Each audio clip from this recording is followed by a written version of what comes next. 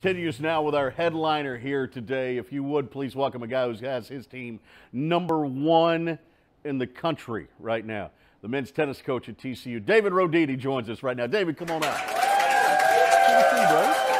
Have a seat, man. You are, the thing I love about David Roditi is you are 100% fraud. You are all in. A great player, come back as a coach. You're a fan of every team. I gotta say, do you own a shirt that is not purple? No. Okay. I mean, maybe a white one. Yeah. It's got a little purple, or a gray one with a purple, but they all have purple. My closet is purple. Your closet is purple. I love that, man. I knew you were all in. So, hey, congratulations. #1 in the country. Thank you. It's pretty cool. I mean, we can't sustain it. We seem to lose every time, but it's all right. That's all right. At least we're knocking at the door. Yeah, I mean, you are. Let's be honest. This was a top 20 program. A top 20 program, and had been consistently that. You've elevated it though in the last couple of years. This is a top 5 program now. What changed? Well, obviously being in the Big 12 was a big help to the program. Mm-hmm. We back in the day when Coach Barton had it, we were when I was here, we were top 6 or 7. You were good. Yep. 3 out of 4 years that I was here, we were 13th on our worst year, so we were good. Mm-hmm. And then once those years in the early 2000s when we went from conference to conference, the program dipped a little bit. There from about 2007 to 2010, it was struggling, probably 50 in the country or so. And then came in, brought some energy, got the fans involved, got the community involved. And then when Devin Bowen joined me in 2014, and got 3 top recruits, then that's when we made the jump. Devin Bowen is an assistant coach who is more than that to you. Yeah, I mean, he's also Horned Frog. Right. He's 100% Frog. Right. He's one of a kind. He's super disciplined. He's the everyday accountability, keeps the guys in check, lots of work with them on the court. I can be me. Mm-hmm. I can fly around, be here, be there, be everywhere, but the guys are taken care of. But you guys are also great friends. Yes, we have a very interesting relationship. Right. I mean, people would be surprised, but it's he's like an older brother to me. I went to TCU because of him. Basically, he's the one that recruited me. Coach Barton was pretty laid back, and obviously I knew all about Coach Barton. You couldn't find a person that said one bad thing about him. But Devin was the reason why I came. I knew him from Southern California. I've known him since I was 12 or 13. And sort of older brother, mentor. He helped me on the tour in my early days. So, and now we work together, so it's a very interesting dynamic, very interesting. I want to get the timetable right, kind of roll through it. So you grew up in Mexico City, right? Born in Mexico City, grew up in Guadalajara. Okay, Guadalajara, and then you ended up in Southern California, which is where you went to high school. Yeah, yep, San Clemente. So San Clemente. So how did you make that move? Was that parents moved, or was that strictly for tennis? It was actually, a lot had to do with tennis. Yeah. At the time, we actually lived in Manzanillo, which is in the beach, right, just below Puerto Vallarta, yeah. And there was nothing there. I was only going to get in trouble, and I had to stay busy, and there's not a lot to stay busy with other than trouble. So my parents sent me to Southern California. My mom is American. I could have a citizenship right away. I had both passports growing up.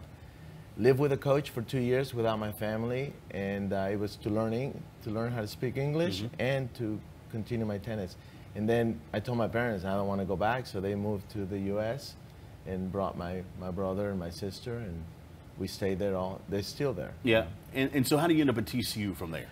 So the year that I was being recruited, 1991, TCU was 2 or 3 in the nation. Right. Coach Barton was legendary, and Devin Bowen, he was the connection. That we had a couple guys from Southern California. Him and his dad knew about me and who I was as a person, and they're the ones that kept telling Coach Barton, "Don't worry, I know he's short. I know he can't really speak English, but just get him in." But he can play. Yeah, but he can play. He can at least try. He'll try. He'll try really hard, right? Yeah. Coach Barton, Tut Barton, who you've mentioned, the legendary head coach here. He was more than a coach to you, though, wasn't he? I mean, you guys went to lunch every week, and how much do you miss him? Yeah, it's tough. Because he was And it was just for you. He was a father figure for a lot of men, wasn't he? I think him and his, it's interesting because he was always Coach Barton and Bonzo. Right. So it was sort of a mother, father, maybe some grandpa, grandma. Yeah. My dad passed away my freshman year, so Right. there was a connection. My dad was same age, so yeah, there was a lot of similarities. Yeah. Do you feel pressure to be that guy to your players? That's hard to do this day and age. I mean, personality-wise, complete opposites. Totally. Yes, he But the never father, got in trouble. Yeah, but the father figure, though. I mean, do you feel like, hey, I need to sometimes be more than a coach? Yeah, and I do play that role. Yeah. I do play that role. Devin's very tennis-oriented, and I would say Devin's as good as he gets as a person. So he's built some amazing relationships. But yeah, I do, especially we've had a few Latin players, Right. and I'm just repeating what they say. When they leave, they do feel that I wasn't more of a, that I wasn't just a coach. It was a uncle or father or older brother type. Yeah, I do believe in that. I do believe that in college, between 18 and 22, there's a lot of growing up going on. There's a lot of trouble out there. There's a lot of distractions out there. And so I believe as a coach in college, you better be that person because they're trying to find themselves and figure out the world. And I like to believe that I'm there for that. I think you are. You mentioned the international aspect of it, and you've been able to develop a nice mix of both international and American players. And I know that you talk about that has been a priority. You want to recruit the best Americans too, right? 100%. We do. Yeah. We have one of the best ones coming in next year. Alex Rybakov was the #1 recruit in the U.S. It just happens that right now we don't have any top Americans. So yeah, we recruit them. There's a few reasons.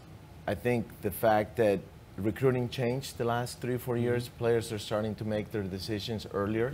They moved their recruiting visits and all that a year earlier. And TCU is $75,000. So it's hard for me to give a 16-year-old 100% or 90%. We can't afford to be wrong and give $60,000 to the wrong player. So we go after the very, very, very top ones.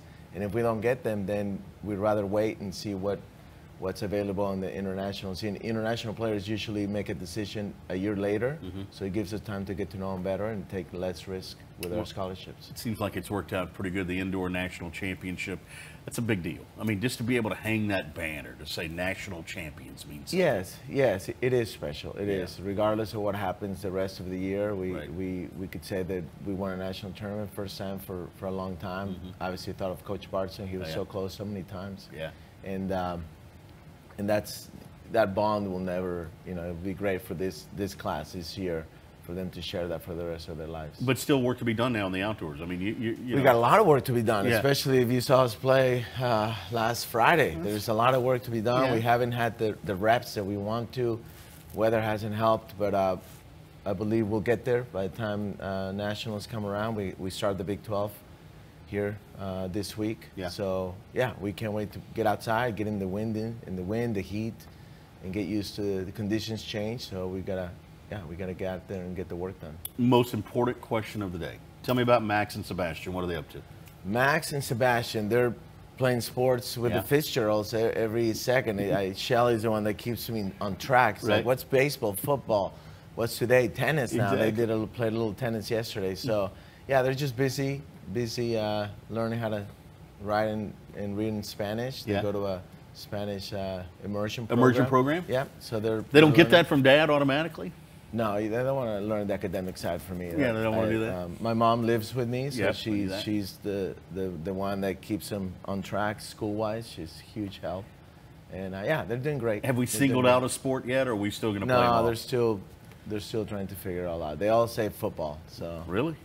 So maybe you'd be okay with that, Sonny right? Som, you'd be okay with that. They went to his camp. They went to Coach Dyke's camp, and Max he knocked the kid down. So he's got some.